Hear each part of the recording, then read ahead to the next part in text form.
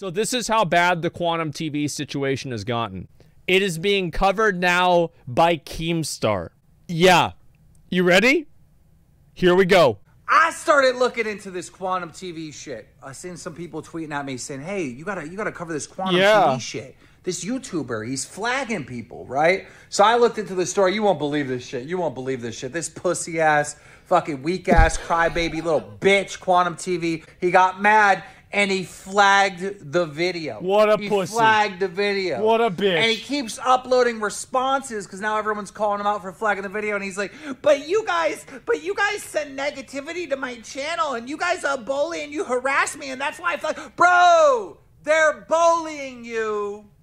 They're picking on you because you a bitch, all right? Because you flagged the video, all right? You come online, you say anything, you do anything in the public square, people have a right to review you. And they have a right to say you suck, you're fucking bad. They have a right. And when you try to stop them, whoo! Now everyone's coming. Now I'm coming. Sunday, Drama Alert, we're back. Oh, shit. Now I'm coming.